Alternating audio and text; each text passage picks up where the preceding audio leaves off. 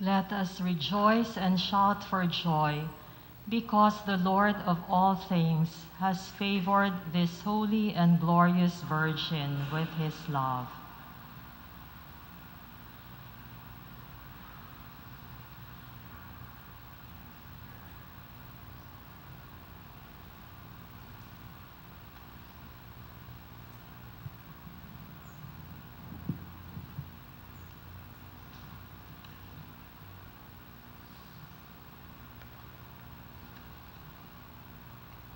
In the name of the Father, and of the Son, and of the Holy Spirit. Amen. The grace of our Lord Jesus Christ, and the love of God, and the communion of the Holy Spirit be with you all. And with your spirit.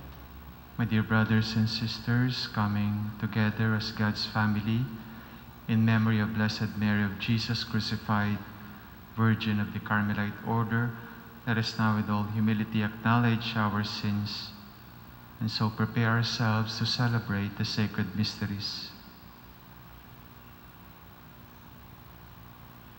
I confess To to Almighty God and to and you, my brothers and sisters, that I have greatly sinned in my thoughts and in my words, in what I have done and what I have failed to do. Through my fault, through my most grievous fault. Therefore I ask the Blessed Mary, ever Virgin, all the angels and saints, and you, my brothers and sisters, to pray for me to the Lord our God. May Almighty God have mercy on us, forgive us our sins, and bring us to everlasting life. Amen. Lord have mercy. Lord, have mercy. Christ have mercy. Christ, have mercy. Lord have mercy. Lord, have mercy. Let us pray.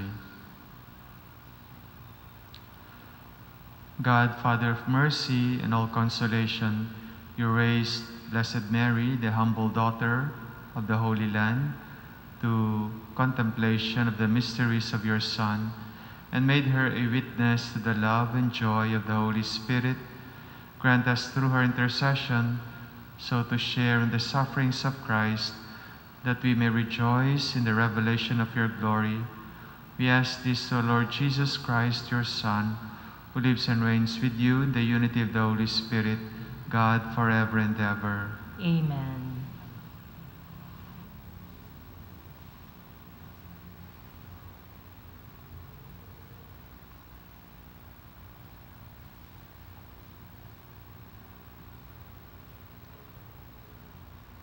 A reading from the first letter of St. Paul to the Corinthians. Paul, called to be an apostle of Christ Jesus, by the will of God, and Sosthenes our brother, to the church of God that is in Corinth, to you who have been sanctified in Christ Jesus, called to be holy, with all those everywhere who call upon the name of our Lord Jesus Christ, their Lord and ours. Grace to you and peace from God our Father and the Lord Jesus Christ. I give thanks to my God always on your account, for the grace of God bestowed on you in Christ Jesus, that in him you were enriched in every way, with all discourse and all knowledge, as the testimony of Christ was confirmed among you, so that you are not lacking in any spiritual gift as you wait for the revelation of our Lord Jesus Christ. He will keep you firm to the end, irreproachable on the day of our Lord Jesus Christ. God is faithful, and by him you were called to fellowship with his Son, Jesus Christ, our Lord. The word of the Lord. Thanks be to God. I will praise your name forever, Lord. I will praise your name forever, Lord. Every day I will bless you, and I will praise your name forever and ever. Great is the Lord, and highly to be praised, His greatness is unsearchable. I will praise your name forever, Lord. Generation after generation praises your works and proclaims your might. They speak of the splendor of your glorious majesty and tell of your wondrous works. I will praise your name forever, Lord. They discourse of the power of your terrible deeds and declare your greatness. They publish the fame of your abundant goodness and joyfully sing of your justice. I will praise your name forever, Lord. Let us all rise. Alleluia, alleluia. Stay awake, for you do not know when the Son of Man will come. Alleluia, Alleluia. alleluia.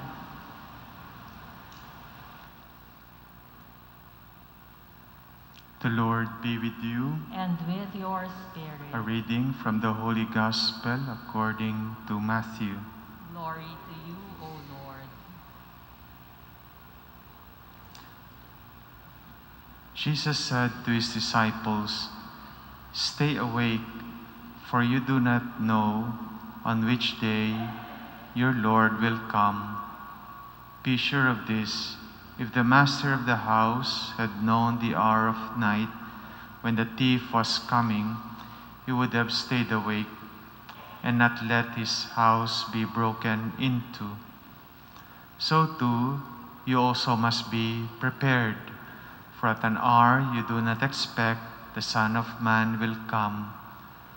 Who then is the faithful and prudent servant whom the master has put in charge of his household to distribute to them their food at the proper time? Blessed is that servant whom his master on his arrival finds doing so.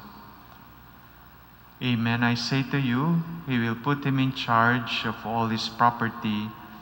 But if that wicked servant says to himself, 'My master is long delayed,' and begins to beat his fellow servants and eat and drink with drunkards, the servant's master will come on an unexpected day and at unknown hour, and will punish him severely and assign him a place with the hypocrites, where there will be wailing and grinding of teeth." The Gospel of the Lord. Praise to you, Lord Jesus Christ. In today's Gospel, Jesus warns us, "Stay awake, because you do not know the day when your Master is coming." It is a call to shape up and shake off our complacency and our carefree ways, so that we shall not be found unprepared on the day the Lord comes. It is a reminder to prepare diligently for the Lord's coming, for we do not know when. You know, each day we should act as if it will be our last. We never know when we will be called back to the living God. Death comes upon us so suddenly, especially with this pandemic. Jesus is telling us the same thing. When He comes again, it will be sudden, unexpected. So let us be watchful and vigilant at heart. The message this morning is a call to transform. The church is a church of transformation. In the church, we transform human beings and make them children of God. We transform in the Eucharist, we transform bread and wine and make them body and blood of Christ. We transform sinners and make them saints in the sacrament of reconciliation or confession. We transform despair into hope. We transform the world that is full of sin to a world that is full of God. The invitation for us is to shine or to stand out, to be generous at all time. The disease of the church is mediocrity. When we are satisfied with the minimum, when we are satisfied with a passing remark or passing mark, when we are satisfied with simply going through, that is mediocrity. Mediocrity has no place in our life as Christians, as religious. We must shine and stand out. I do not mean that you must get medals or awards or honors in school or in your work. When I mean shine or stand out, I refer to Saint Paul, who says, we must outdo one another in love. We must outdo one another in charity. We must excel in charity all the time. For example, if you see your neighbor serving, serve more than him. If you see your neighbor loving, love more than him. We must stand out in charity because, as St. John of the Cross said, at the end of our life, we will be judged by love. If you have to get medals or awards, remember that all of this will come to nothing, useless, unless it is accompanied by excellence in love. No? If this community is satisfied with the mediocre, fight the mediocrity. Do not be satisfied with mediocrity. Aim high all the time. Be the best that you can be. Do not be satisfied with how you are today. Be better all the time for the glory of God, for the church. Be good examples to one another. Make sure that the goodness you have received from God is transmitted to your neighbor. As you receive blessings from God, be a blessing to others. You have received guidance from other people, like from your parents or teachers. So, you guide and help others. Be humble when you serve. You have received power, empower others. Be better today than yesterday. Be better this year than last year, and be better next year than this year. We must grow all the time, transform all the time. There is no limit to what we can learn. There is no limit to what we can improve. Remember that we are being called to transform all the time, because when that day comes, when we refuse to transform, when we refuse to grow, the first victim is not you or me. The first victim is the church. My dear brothers and sisters, we are called to transform, and it is only in being transformed that we can enter into communion. Individualism has no place in our life.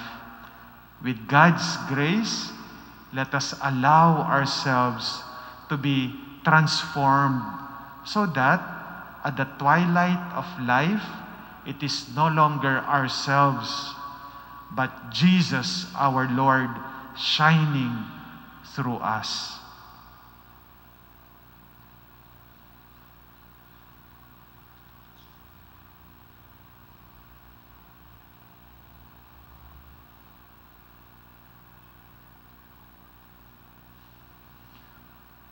our prayers of the faithful. Like the servant in the gospel, we have been entrusted by the Lord with responsibilities in life. May we give a good account of our life and merit the reward of the faithful. And so we pray, Lord, make us your faithful servants. Lord, make us your faithful servants. May the shepherds of the church tend to the flock of God, not lording it over those assigned to them, but by being examples to the flock, we pray. Lord, Make us your faithful servants. May high officials remember that they are servants of the people, given the office and responsibility to lead and to provide for them, not to get drunk with power and abuse them, we pray. Lord, make us your faithful servants. May we remember that those who have been given much by the Lord, much is expected of them, we pray. Lord, make us your faithful servants. In life, may we stay awake, fulfilling our responsibility to our family and loved ones, our community and larger society, and not fall asleep in self-indulgence, we pray. Lord, make us your faithful servants. May pandemics and other natural calamities remind people that life is fragile and uncertain, that death may come any moment to a person who must render an account to the Creator, we pray. Lord, make us your faithful servants. In the silence of our hearts, let us now offer our personal intentions.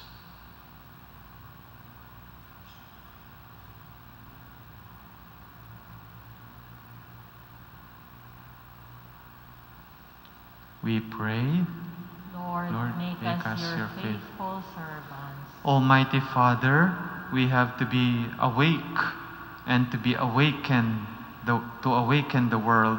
Help us to be faithful and prudent servants who care for persons and things you have entrusted to us.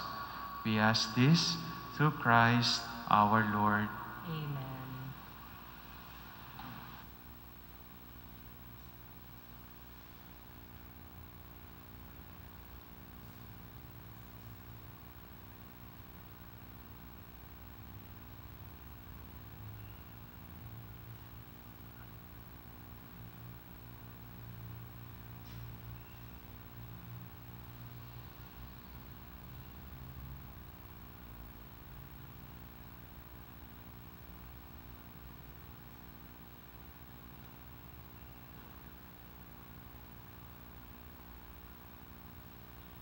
Blessed are you, Lord God of all creation, for to your goodness we have received this bread we offer you, fruit of the earth and work of human hands. It will become for us the bread of life. Blessed be God forever.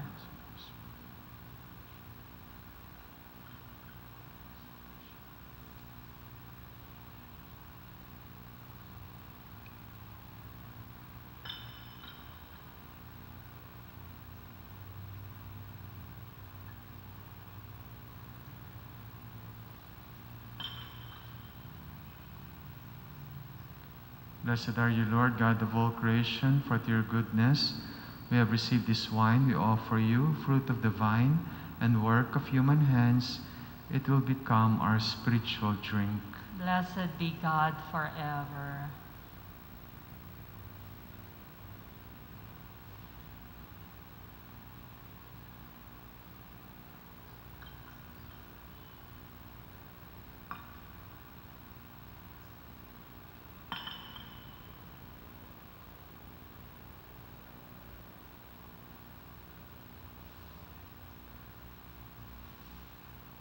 Pray, my dear brothers and sisters, that my sacrifice and yours may be acceptable to God, the Almighty Father. May the Lord accept the sacrifice at your hands for the praise and glory of his name, for our good and the good of all his holy church.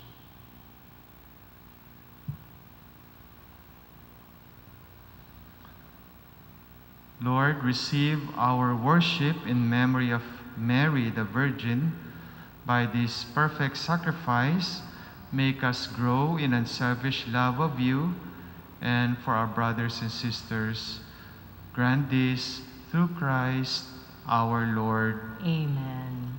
The Lord be with you. And with your spirit, Lift up your hearts. we lift them up to the Lord. Let us give thanks to the Lord our God. It is right and just. It is really right and just, our duty and our salvation, always and everywhere to give you thanks, Lord, Holy Father, Almighty and eternal God.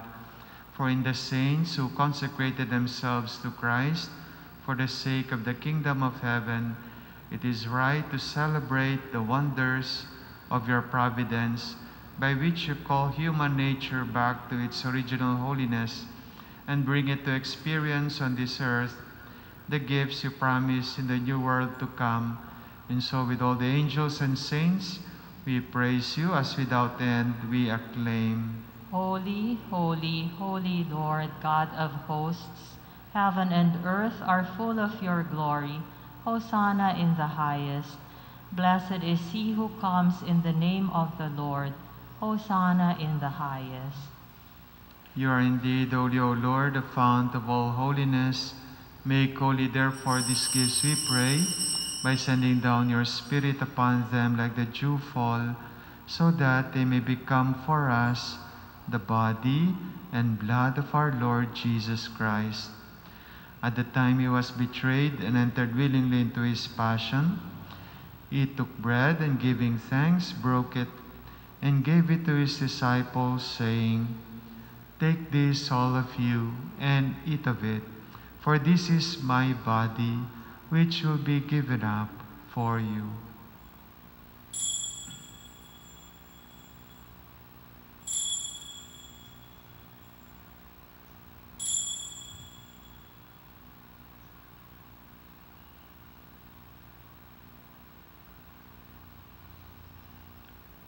In a similar way, when supper was ended, he took the chalice, and once more giving thanks, he gave it to his disciples, saying, "Take this, all of you, and drink from it, for this is the chalice of my blood, the blood of the new and eternal covenant, which will be poured out for you and for many for the forgiveness of sins.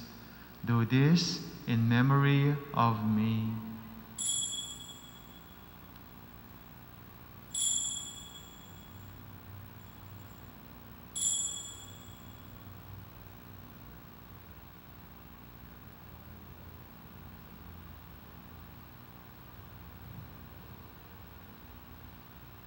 The mystery of faith.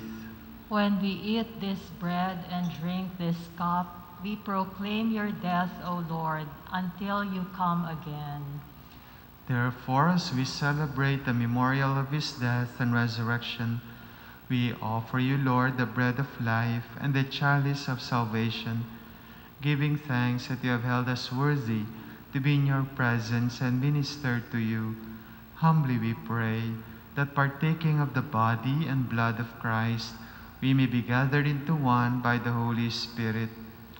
Remember, Lord, your church spread throughout the world, and bring her to the fullness of charity, together with Francis, our Pope, and Patricio, our Bishop, and all the clergy. Remember also our brothers and sisters who have fallen asleep in the hope of the resurrection, and all who have died in your mercy. Welcome them into the light of your face. Have mercy on us all, we pray, that with the Blessed Virgin Mary, Mother of God, with Blessed Joseph, her spouse, with the blessed apostles, and all the saints who have pleased you throughout the ages, we may merit to be co-heirs to eternal life, and may praise and glorify you through your Son, Jesus Christ. Through him, and with him, and in him, O God, Almighty Father, in the unity of the Holy Spirit, all glory and honor is yours forever and ever. Amen. At the Savior's command and formed by divine teaching, we dare to say, Our Father, who art in heaven, hallowed be thy name. Thy kingdom come, thy will be done on earth as it is in heaven. Give us this day our daily bread, and forgive us our trespasses, as we forgive those who trespass against us. And lead us not into temptation, but deliver us from evil. Deliver us, Lord, we pray, from every evil. Graciously grant peace in our days, that by the help of your mercy we may be always free from sin and safe from all distress, as we await the blessed hope and the coming of our Savior, Jesus Christ. For the kingdom, the power, and the glory are yours, now and forever. Lord Jesus Christ, who said to your apostles, "Peace I leave you, my peace I give you," look not on our sins, but on the faith of your church, and graciously grant her peace and unity in accordance with your will, who live and reign forever and ever. Amen. The peace of the Lord be with you always. And with your spirit. Let us offer each other the sign of peace.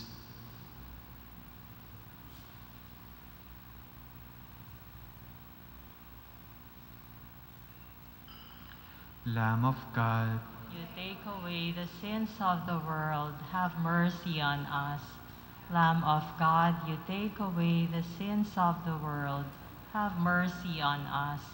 Lamb of God, you take away the sins of the world, grant us peace.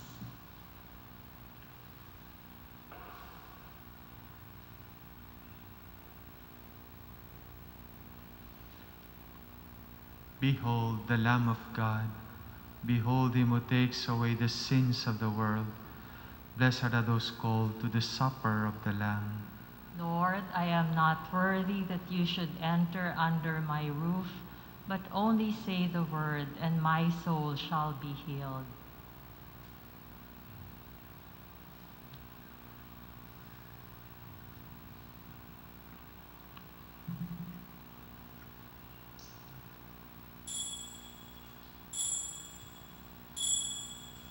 The wise virgin chose the better part for herself, and it shall not be taken away from her.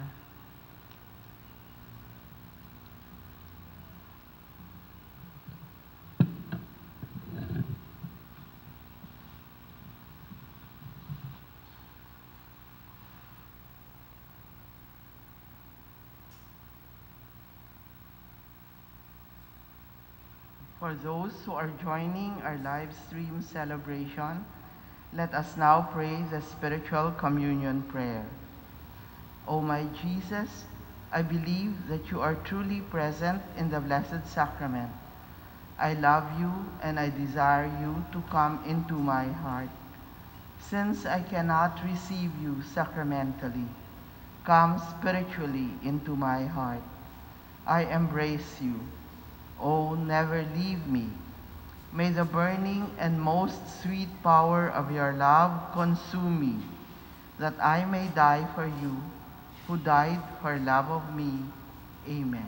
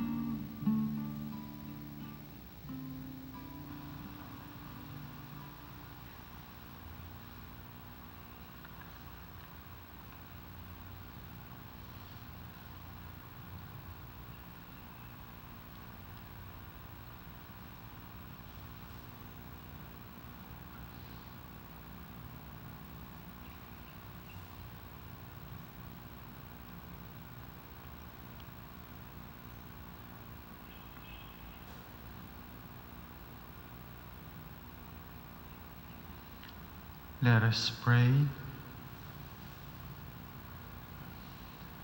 God of mercy, we rejoice that on this feast of Blessed Mary, you give us the bread of heaven. May it bring us pardon for our sins, health of body, your grace in this life, and glory in heaven. Grant this through Christ our Lord. Amen. Oratio Imperata. Merciful and compassionate Father, Merciful and compassionate Father, we confess our sins and we humbly come to you to find forgiveness and life. We come to you in our need to seek your protection against the COVID-19 virus that has disturbed and claimed many lives. We ask you now to look upon us with love, and by your healing hand, dispel the fear of sickness and death, restore our hope, and strengthen our faith. We pray that you guide the people tasked to find cures for this disease and to stem its transmission. Bless our efforts to use the medicines developed to end the pandemic in our country. We pray for our health workers that they may minister to the sick with competence and compassion. Grant them health in mind and body, strength in their commitment, protection from the disease. We pray for those afflicted. May they be restored to health. Protect those who care for them. Grant eternal rest to those who have died. Give us the grace in these trying times to work for the good of all and to help those in need. May our concern and compassion for each other see us through this crisis and lead us to conversion and holiness. Grant all these through our Lord Jesus Christ, your Son, who lives and reigns with you in the unity of the Holy Spirit, God, forever and ever. Amen. We fly to your protection, O Holy Mother of God. Do not despise our petition in our necessities, but deliver us always from all dangers. O glorious and blessed Virgin. Amen. Our Lady, Health of the Sick, Pray for us. Saint Joseph, Pray for us. Saint Raphael the Archangel, Pray for us. Saint Sebastian, Pray for us. San Roque, Pray for us. San Lorenzo Ruiz, Pray for us. San Pedro Calungsod. Pray for us.